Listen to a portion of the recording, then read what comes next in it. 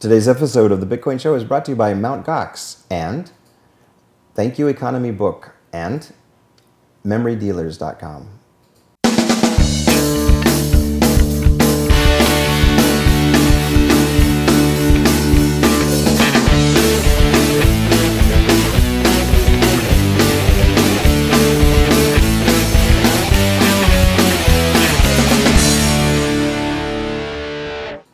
Hey everybody, welcome back to The Bitcoin Show. I'm Bruce Wagner, as you know, and today we have really big news. You may have walked past a newsstand and seen the December issue of Wired magazine.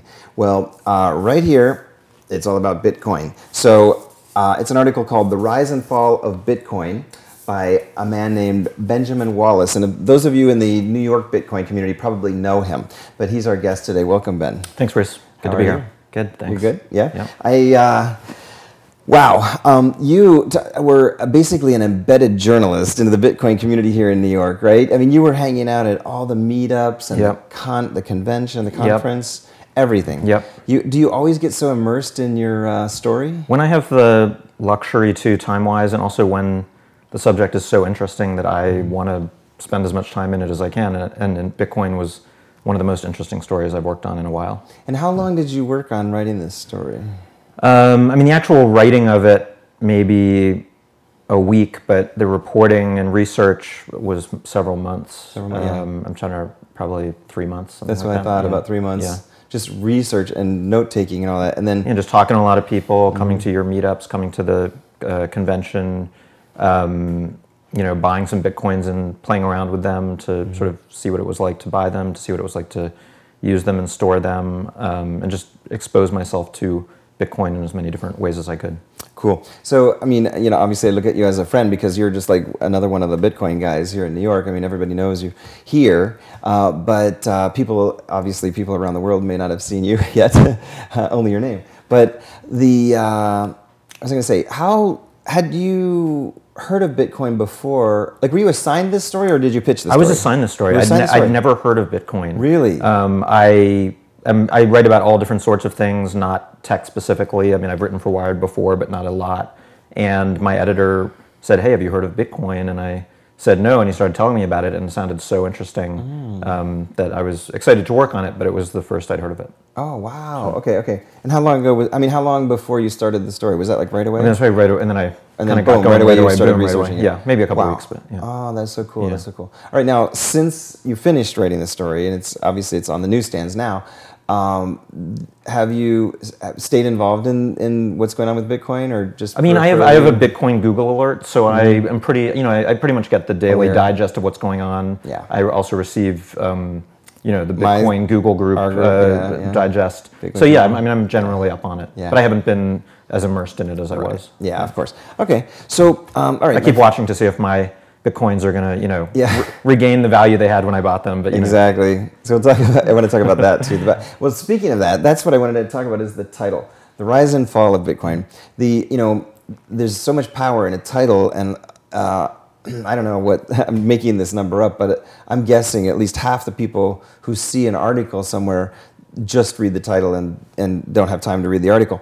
Question, did you come up with the title, or was that assigned by... Yeah, I did not come up with a title, but I also, I think it's a fair title. I mean, I think that, a big point of a headline is to get people to read the story. So, right. You're definitely going to err on the side of making it interesting, making it dramatic. Yeah. Having said that, I mean, if you look at Bitcoin just in terms of its valuation, it clearly has had a dramatic rise and fall. I understand that there are people in the community who might object to saying that it has fallen because it's still here and they view the rise as a bubble in the first place. But on the other hand, I don't think that fall means death. It's not the rise and death of Bitcoin. And it could be, the next chapter could be another rise. But I do think that in certain pretty important senses, there has been a fall. Right. Oh yeah, definitely. So the only reason I ask is, well, because of that, you basically said it, is that it can be read, and I guess that's the cleverness of a title, that it makes it newsy, that it's like, oh, it's dramatic and whatever. And does that mean it's dead, or does that mean the price rose and fell? And how do you could take it more than one way. Sure. Obviously, the price has risen and fallen. So on that level, there's that issue, which I'll talk about in a minute. And then the other is the death of Bitcoin, but obviously it's not dead. Obviously, it's not dead. Right. I mean, there's certainly, I think there are some other ways in which you could say there's been a rise and fall. Certainly in terms of media, exposure and interest. I think there was a rise and fall. I mean, there was a real intense sort of media moment Frenzy. for Bitcoin that has kind of receded. And probably the breadth and diversity of people interested in Bitcoin is not what it was at that height. I mean, I think there were people who came in as speculators who maybe have now retreated from the market, and now it's really, in some ways, it's maybe a healthier, more solid, just group of people who are, really interested in building Bitcoin and aren't interested in the speculating, gambling, in sort of the daily moves of it. Yeah. So and that's another question: is that do you think that the media frenzy was a result of the price going up from the speculation, or do you think the speculation was a result of the media frenzy, or is it a chicken and egg? I think it's a spiral. I mean, I think you can definitely track certain spikes in the price to media events. Like there was a Forbes story online that caused the price to, I think, triple or more. Actually, much more than triple. I think it went up like 10 or 20 fold. Then Gawker had that story about Silk Road that caused it to triple again to 30. But every time that happened, it just caused more and more, press attention. And then the spiral works in reverse on the way down. Right. When it starts falling, then there's a negative story, and then that causes more negative. That's true. I think you're absolutely right. In fact, I've been, I usually don't obsess about the price or anything. And people ask me, "What's the price of Bitcoin today?" And I'm like, I don't know. I only check when you ask me. What is the price of Bitcoin today? It's interesting because I just pulled it up on my little widget, and I have noticed that since the Wired story, every time I've checked, it's been higher than the previous time. Okay, it's not going up like 30 times its value, but I think it was 220 something, and then 230 something, then 240 something, and then 248 this morning. Now it's 253. So I like that, actually. I like that slower, steadier growth. Right. Speaking of the value of Bitcoin, actually I was rereading the article this morning on the way in, and the quote where I said that this is definitely not a stock. It seems like it's just going to go up, up, up.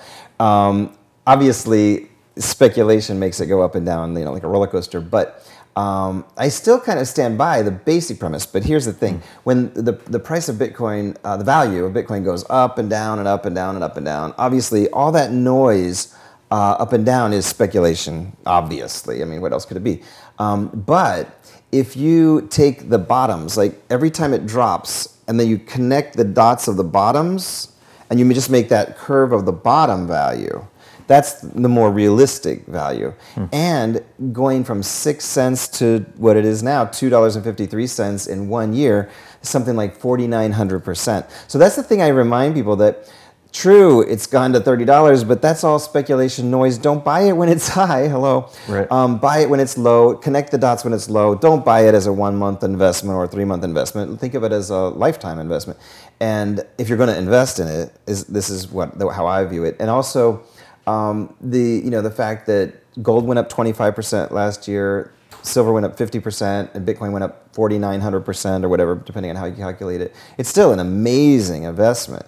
It's just people who bought it when it was $20 or something are going to be they're not going to look at it that way when it's $2. But it's an interesting thing. It's an interesting thing. Do you think that there's going to be continuing speculation, or do you think it's really stabilized and it's going to be a real steady growth curve from this point on? I mean, I feel, given how volatile it's been so far, I can't imagine that people who are doing it purely for speculation are going to rush in now because they've seen what can happen with it. Yeah. I mean, were it to undergo another dramatic spurt and go back up to 30 in a short time, I'm sure a whole new set of people would be attracted to thinking, hey, this is a get-rich-quick scheme. But I would think that now the people who buy it are going to buy it because they want to use it, they want to take part in this community, they want to take part in this currency. But I would think that a lot fewer people would be inclined to do what Rick Falkvinge of the Swedish Pirate Party did, which was, at least what he said he was going to do, was put his entire life savings into Bitcoin. I think a more prudent approach might be to put some of your money into Bitcoin and still leave some of yours in the traditional banking system. Yeah, I wonder if we know what the price of Bitcoin was when he wrote that article, or if he did. It was he's definitely lost money if he put his money in then. I mean, I don't remember. Was it? I think it might have been. I don't know if it was at 30. It might have already come down a Wow. bit, but maybe it was in the 20s. I don't know. Yeah, it's probably before that. Yeah, interesting. Well, anyway, I hope he left it in there and it keeps growing because I mean, my opinion is that it'll go back up again, but it's just crazy to triple, in a week. And actually there was a long period of time where it was averaging out, doubling every week. If you calculate it out, it's crazy. It's crazy, insane growth. But that's always a red flag, like when Yahoo stock did that or Google stock did that, it's like really, dangerous time. But it's like day trading, it's like anything, speculative. But it's very, very prudent to just look at the lows, in my opinion. So what about, okay, then the other issue is security, obviously, with it being cash-like. It's a whole new thing of electronic cash is different than any other kind of cash we've ever had, where there's a central distribution point that can reverse transactions and prosecute people for doing things that are wrong. It's not easy to do with Bitcoin. That's the whole point of it, is that it's decentralized, and it really literally is like gold. You can steal it and run off and it's gone. So between the bank heists of My Bitcoin and Bitcoin 7, you know about that? No. Yeah, What's Bitcoin 7? I heard that it disappeared and took everybody's money. Another online wallet service? It's actually, well, it was an exchange site. There were red flags when the site came up, and another exchange site accused them of copying and pasting all the text. It was just like really sketchy. Oh, and then the worst thing actually was before that, when they contacted me. They emailed a lot of the key people in the forum and key people in the Bitcoin community and offered to pay us to say good things about it. And I was like, oh my gosh. I posted the email that they sent to me, and I'm like, this sounds sketchy. And sure enough, apparently, I heard that they shut down and kept everybody's money. So that's going to happen. And now e-wallets are springing up like weeds all over the place. So it's sure to happen a lot more. Right. I moved my money off of. I mean, I only bought not a lot of Bitcoins, but enough to play with. And I used to keep them in an exchange, and I moved them into a personal desktop solution. Yeah.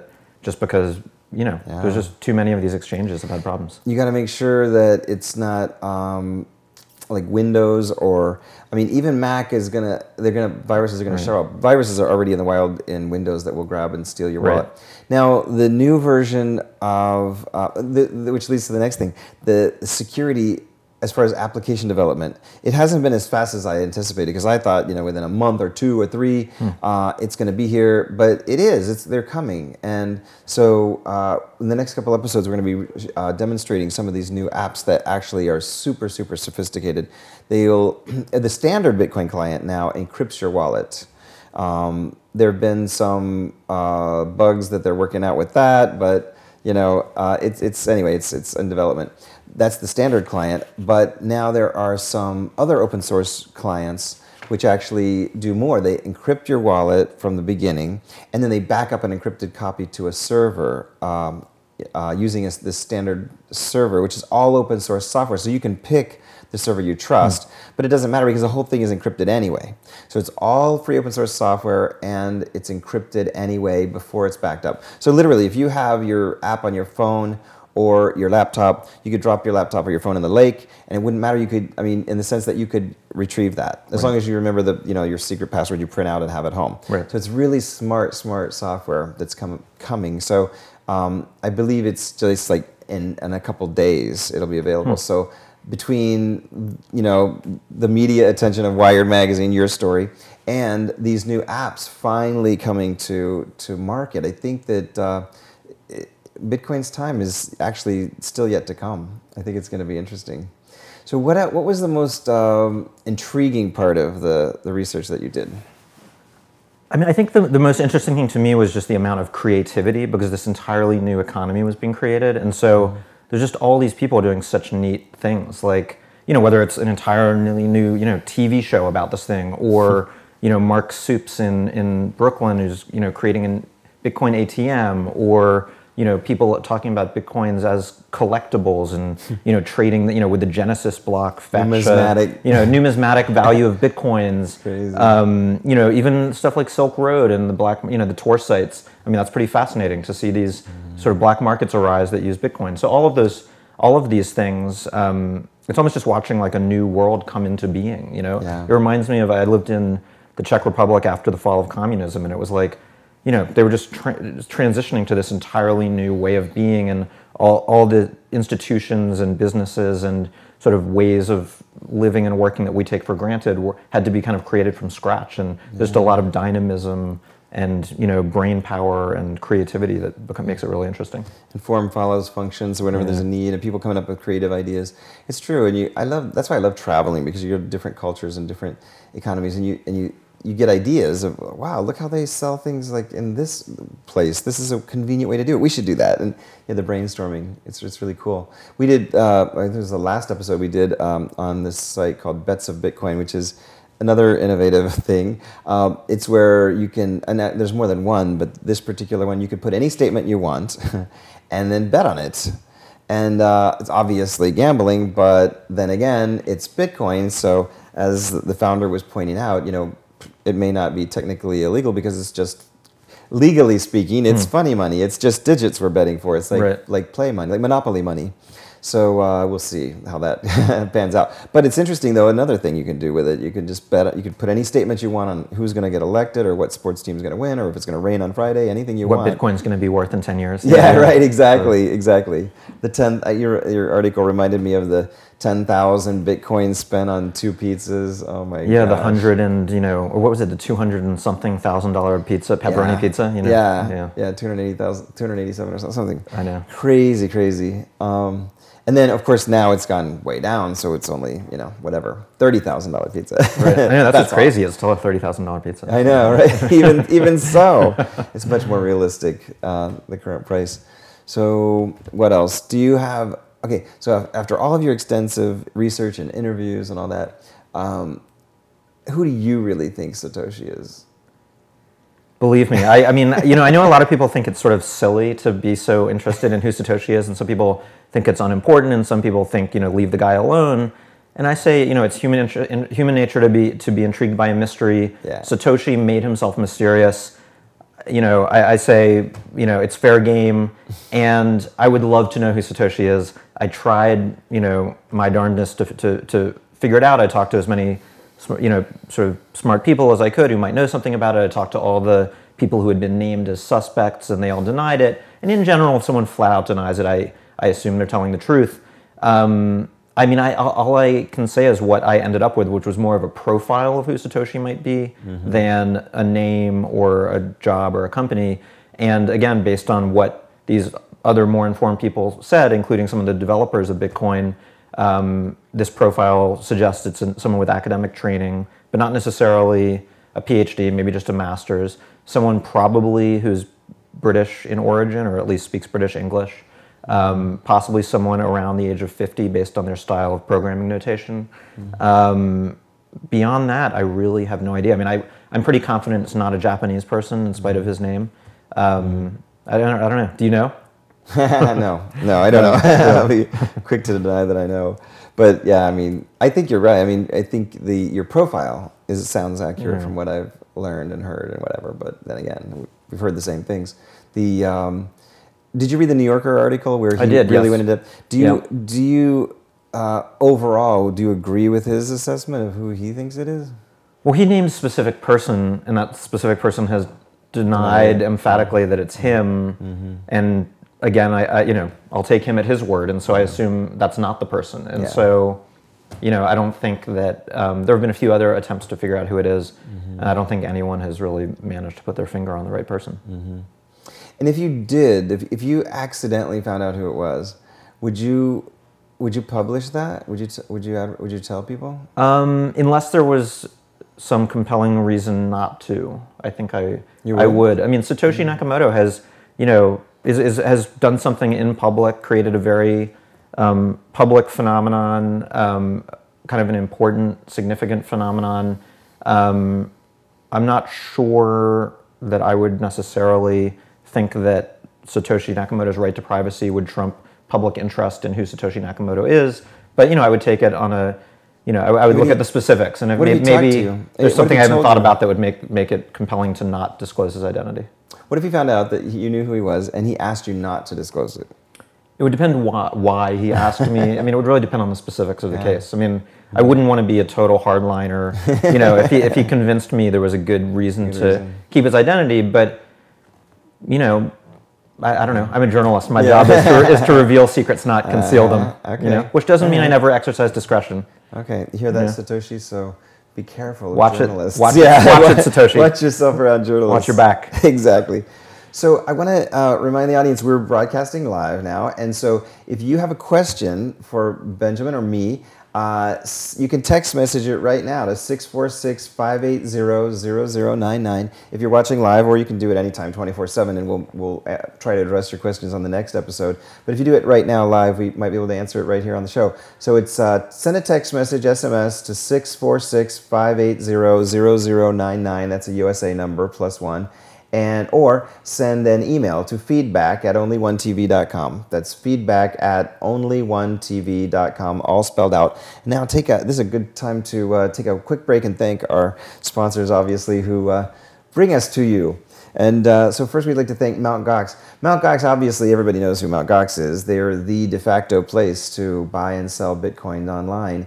You can buy Bitcoins and sell Bitcoins back and forth, more than 16 currencies, anywhere on the planet, 24 hours a day, 7 days a week. It is the automated online exchange site to buy and sell Bitcoin. They have super security. They have been around the longest. They have been hacked famously, but they are very resilient. They came back. Nobody lost any Bitcoins in any of the hacks either, by the way, except Mt. Gox lost a few. But no account holders actually lost any money, which is very good. They didn't run away and disappear. They're still here. So there's that. And also they have the state of the art in two-factor authentication. They have a little key ring dongle called a USB key. It's a USB key called a YubiKey, YubiKey. And on mountgox.com, you can just click send me a YubiKey. And what that does is it gives you you plug this little USB thing in, and it gives you a secret password that is only good for 2 seconds, I think, or 2 minutes, I forget. Anyway, the point is that even a keyboard capture virus can capture it all at once, and they won't be able to get into your account. So it gives you the state of the art in security. So again, Mt. Gox is, or otherwise known as MTGox, however you want to pronounce it. It's mtgox.com. We thank Mt. Gox for sponsoring the Bitcoin Show. And Thank You Economy by New York Times best-selling author Gary Vaynerchuk. Gary Vaynerchuk you may know as Gary V on Twitter. He's very famous in social media and Twitter and all that. He is an entrepreneur. He took over his family's liquor business, turned it into a huge wine store online as well as brick and mortar. And he's now written his second book, which is all about how to turn your business, your brand, into to leverage the state of the art in, again, social media. So Twitter, Facebook, and this age of the internet, to use that to bring your business the customer service of yesteryear, like your grandparents' experience from the corner store. So it doesn't matter if your business is small, medium, or very, very large. It's totally scalable, and this is kind of the Bible in how to do that. It's an excellent book. Gary is young but brilliant, brilliant guy. I've been a huge fan of his way before he became a sponsor. So check it out, thankyoueconomybook.com. It's thankyoueconomybook.com, and read all about it. And love you, Gary Vaynerchuk, big fan. And memorydealers.com. You know, Roger Ver, the founder of memorydealers.com, I gave him the nickname Bitcoin Jesus. He is such a Bitcoin evangelist. And memorydealers.com is one of the largest retailers in the world that accepts Bitcoin and promotes Bitcoin too. They are famous for being one of the largest inventories of fiber optic networking devices, switches, routers, any kind of device that could have anything to do with networking infrastructure, as well as, of course, all types of memory and even Bitcoin mining gear, all sorts of stuff. But check it out, memorydealers.com. I always see the big Bitcoin logo there, and I want to say Bitcoin, but it's memorydealers.com. And they even sell physical forms of Bitcoin, which you can buy with credit cards and PayPal, which is another interesting twist. So anyway, check out memorydealers.com, and we thank Roger Ver, the founder and CEO of Memory Dealers, for his sponsorship of the Bitcoin Show. And we're back. So let's see. Let's check and see if we have any questions. So what would you like to tell the audience? What would you like to say that you haven't already said in your article? You said it all in your article. I said it all because, I think I was mentioning to you earlier, I mean, obviously I'm thrilled to have any members of the Bitcoin community read this article, but it really was for everyone not in the Bitcoin community. It was about the Bitcoin community. And so I think, if you're in the Bitcoin community, you might find this to be a good sort of summary of everything you've already experienced. Mm-hmm. But for people who aren't in the community, it might introduce them to Bitcoin and sort of tell them the short history of it and all. Yeah. It's very eventful short history. Kind of like a massive Wikipedia of the life of Bitcoin to date. Something like that. So what does the future hold? If you're going to write another article 2 years from now, the continuation of Bitcoin, what will it say? What do you predict? If I knew, I would know whether to sell my Bitcoins or buy more. I think it's it's very unpredictable. I mean, my hunch for Bitcoin is that it's going to do what I think it has already done somewhat, which is basically find its niche. Like, I don't see Bitcoin personally as overturning the Western financial system. I see it as, occupying a valuable small niche, but a very valuable small niche among people who believe in it and who can use it for certain types of transactions that it really is better than the traditional currency at. Mm-hmm. I mean, in general, I don't think it's a solution. I think someone said, it's a solution to a problem that doesn't exist. And I think to some degree that's true. Like, you can fault the banking system, you can fault central banking, you can talk about, all the issues of money supply and big government and all of that, but basically it works. It works, with its problems, it works. And there's, as one digital currency kind of pioneer said to me, there's an entire trust fabric based on legal mechanisms. And that's very important. And Bitcoin doesn't necessarily have that. But, I actually think, even though I think sometimes, Bitcoin people don't like to have so much attention paid to the black market uses of it, I think that's actually a great use for Bitcoin. I mean, it's a perfect use for Bitcoin. And it's kind of a... It's a big economy. Is it a big... I mean... Well, of course, when you talk, drugs, come on, drugs and gambling and whatever, look at the mob. I mean, it's a huge economy. You can't deny that. And I'm not in any way suggesting that I, hope that someone will, buy an assassination contract using Bitcoins, but for some of, for some sort of more harmless, gray activity, I think Bitcoin's a good privacy. That's a great use for Bitcoin. I think a great use for Bitcoin is transactions across borders into countries where there's repression, like China. So I just think Bitcoin is going to find all these niche uses that it does better than anything else that's out there. Yeah, I mean, that's already true. Like, for sure, it's the cheapest way to send money to China, for example, things like that. I mean, it's the cheapest way to send money anywhere, really. But there are lots of advantages that everybody is quick to point out. A lot of them may be political or philosophical, like you say, freedom, liberty-minded, all that. And also there's the gray and black market and all that, which, I mean, that's just common sense. I mean, I don't really do anything that's even gray market, but it's common sense that when Gawker published the article about Silk Road, the price tripled, right, or something like that. Yeah. So I mean, everybody has a little sense, knows that there's an economy there, and that there is a use. But what's they talk about apps on a platform, and then there's the killer app. I think that there's all these benefits of Bitcoin, but there's the killer benefit. And to me, I think the killer benefit is one that most Bitcoiners underplay, undervalue, under talk about, and that is $45 billion a year is spent each year in the U.S. alone on, do you know? No. Credit card fees. Merchants pay credit card fees every time they accept MasterCard, Visa, and forget PayPal. It's crazy. So a total is, I read this on Wallace, so we'll use them as a resource, but they say $45 billion a year, correct me if I'm wrong, is just in the U.S., just on credit card fees alone. Now, that's one thing. And then on top of that, you've got chargebacks 6 months later and all that. Now, like you said, PayPal is really easy. You click, go, you buy it, whatever. I mean, it does work. most of the time, if you overlook the exorbitant fees and you like grumble about them, but you do it anyway, and they close your account in C's and keep all your money twice. That's happened to me, and you're really, really pissed. But it really does work. You're right, and it exists, and there is that infrastructure, and people accept it and all that. And if someone misuses your credit card information, the credit card company generally makes you whole. So there's some protection there that you don't have with Bitcoin. I just don't see like a non-technical user anytime soon getting into Bitcoin. Right. Because it's just too hard. There's too much friction. Even if it becomes easier in one step, that's still like a step beyond what people currently have to take. Right.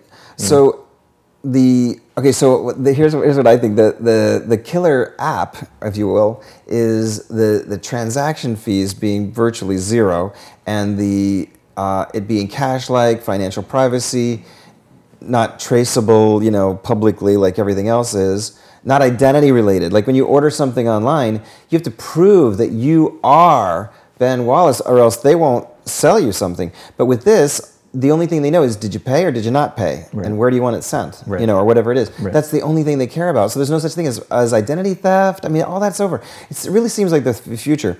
But this idea hit me the other day. I'm sure I'm not the first one with it. But the problem, the downside of all that is the currency risk, they call it, the value of Bitcoin fluctuating. So here's the idea that I thought of. Like I said, I'm sure I'm not the first one to think of it. But what if Bitcoin is not the thing that you use to buy lunch? You get paid, you get your paycheck in dollars, and the restaurant needs dollars to buy their produce that week, right? But it's the intermediary. I think of it as the Star Trek teleportation thing. You get on the platform and you get, disintegrated into atomic energy or whatever, and then you get rebuilt again on the other side. Imagine if your dollars with one click, get converted into Bitcoin. It doesn't matter what the value is, because your $12.85 get converted into Bitcoin, boom, sent, and then they get immediately converted back into dollars again. And what happened then is that, first of all, the transaction fee is virtually zero, and the currency value doesn't even matter. It could be 2 cents a Bitcoin or $200 a Bitcoin. It doesn't even matter because it's converted. And so it's very stable.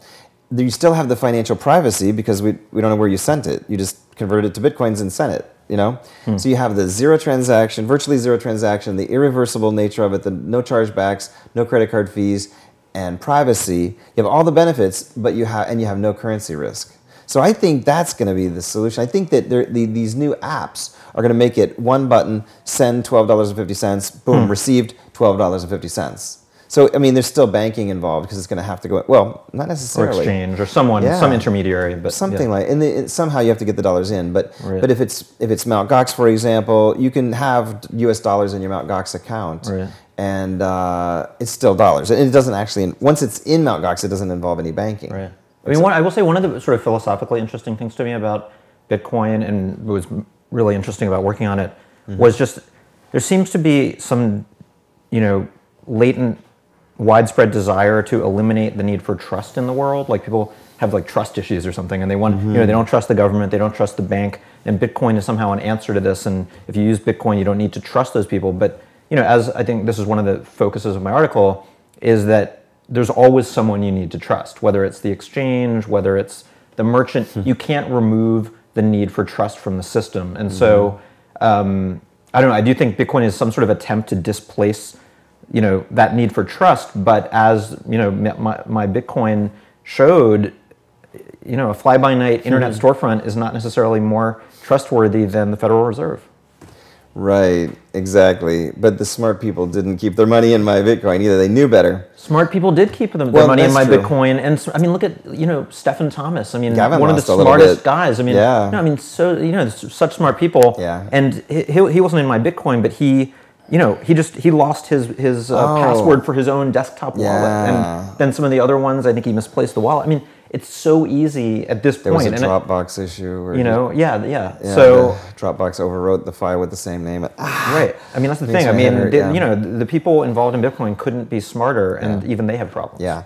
This early pain, I think we're going to look back at it like the early attempts to create a light bulb.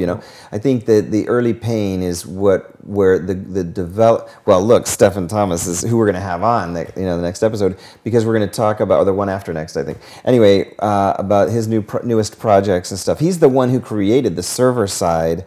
Like there's a whole bunch of new client apps that, I was telling you, they back up and they encrypt the wallet locally and then they back it up on the server. He created the server side, and there's like 2 or 3 or 6 apps that all use the same server engine. He created that. And so out of his pain has this phoenix has arisen of a new technology that is, I'm sure, you have a real passionate interest in making sure this doesn't happen to anybody else. Sure. Just like me, I'm such an advocate for security also because of what happened to me. So where was I going to go with that? So these new apps, I think that's the way it is and that's the way it has been, but I see what's coming and as really changing, real game changers. Because if these Android apps and even iPhone web-based apps they're working on, you can literally put in a dollar amount, US dollar amount, hit go, and it sends it through the Bitcoin network. And then the person on the other end, the restaurant or merchant or whatever, can receive it, boom, as US dollars into their whether it's their Mt. Gox account or whatever it is. Right. This will make it so easy to do, and all the benefits, ease of use, security, right, so that nobody ever loses it again. Like you're saying, there's the theft issue, and you were talking about trust issue. That's what you're talking about, trust. Well, the thing, it seems like the people we trust the least are the governments and the banks, probably the banks who then own the government.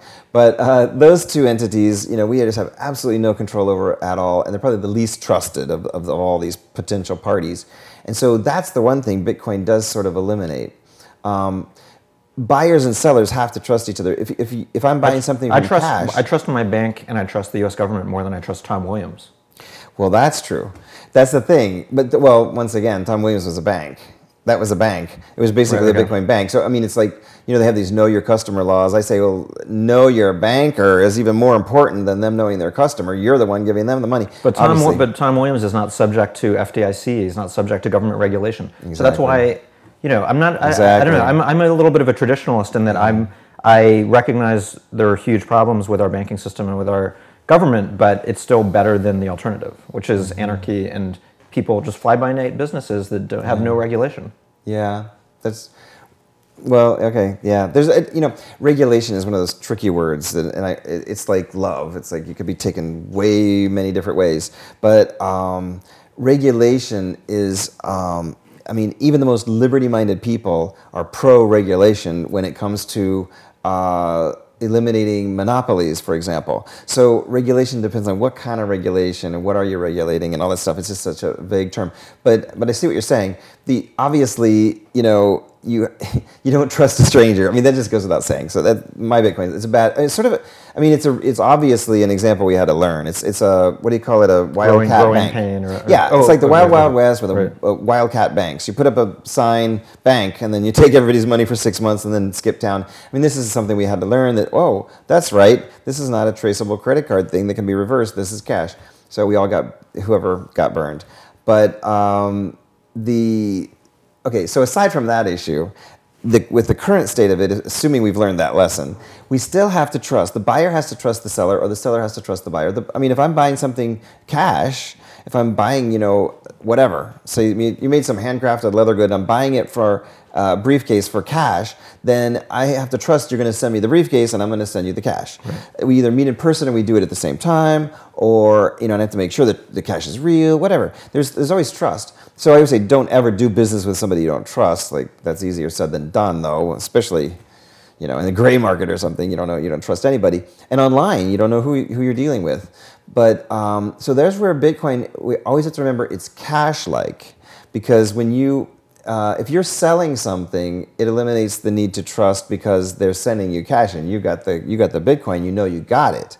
But the buyer has to trust you. So that's why there's these escrow services have sprung up and different things like that. Mm-hmm. It's a different way of doing business. But in general, I think that usually when there's things being sold online, there's a merchant that has many customers. It's a one-to-many relationship with the merchant having many customers.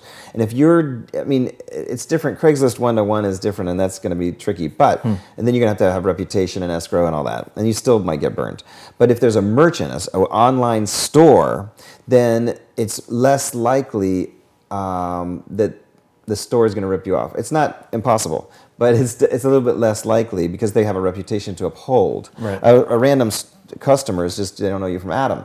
But the idea then is the customer sends the payment, then the store responds with the products, and the store maintains its reputation. The customer doesn't have to worry about a reputation because nobody knows them. Right. So that's a good thing.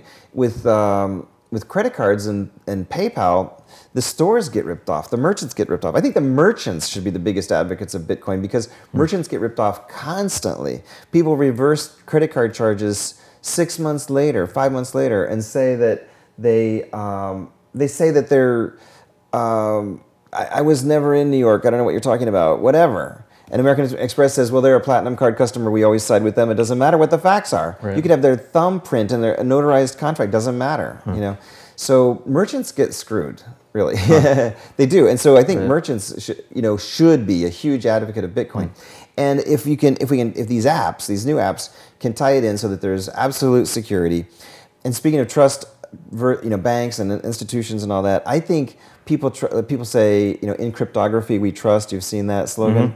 I think that we trust in Bitcoin's cryptography and the free open source software part of it. So if these apps, especially if the apps are free open source software, and everybody can see the source code and we know that it is what it says it is, right, that that's probably the most trustworthy thing other than yourself, which you can't even trust yourself. Some people need to be protected from themselves. Absolutely. Even these technologists, like we were saying.